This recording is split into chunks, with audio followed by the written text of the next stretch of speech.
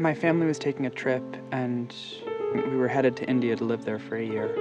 I was 10 years old, I think, and we flew into Dublin to spend a week, and we were at the airport, and I bought a copy of Time Out and saw that Martin was playing that night. And at that point, I was pretty obsessed with Martin's first record that had come out. So I convinced my parents to take me to see the show.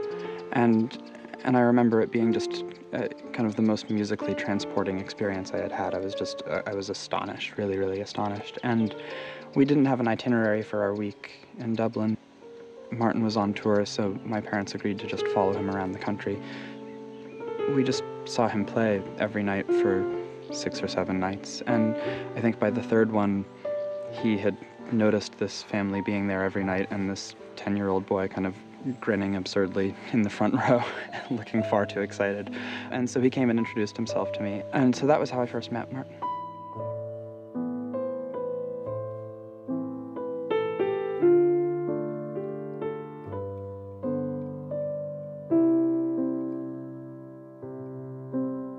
The next year, I had gotten in touch with his manager asking if he would ever play a concert in Vermont.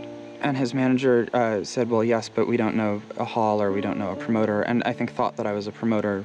And so I decided to put on a concert and found a hall and promoted it. And I think she didn't realize that I was a 11 or 12-year-old until 2 weeks before when we actually talked on the phone.